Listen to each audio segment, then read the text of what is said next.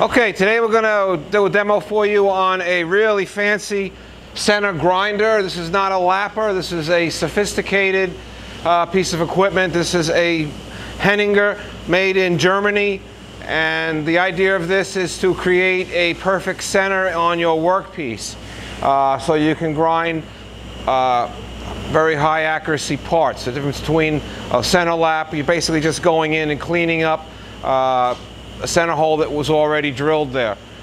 In this case, you're either creating the center yourself or you're taking one that's been pre-drilled and making it much more accurate. So what we have here is a center down here and a clamping device here that can hold your part. You bring this in and it clamps it in the V here. You've got some fingers and there's some adjustability there for the different sizes of your parts.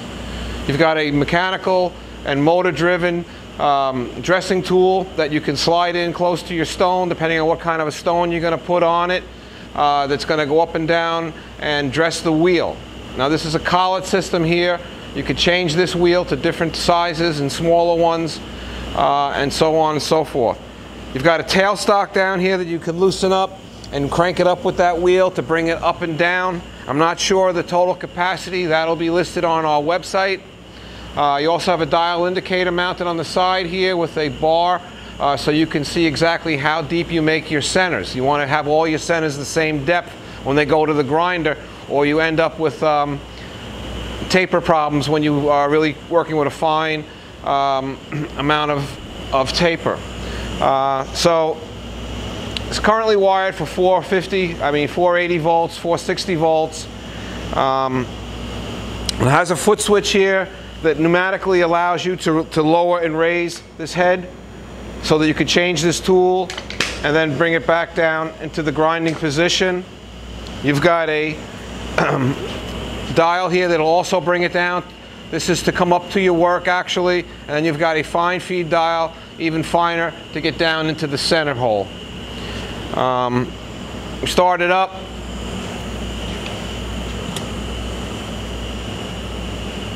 And start it up. What do we got to do? Oh, this has to be closed. There's a proximity switch here, or a little button switch. Once we close that, we can start this.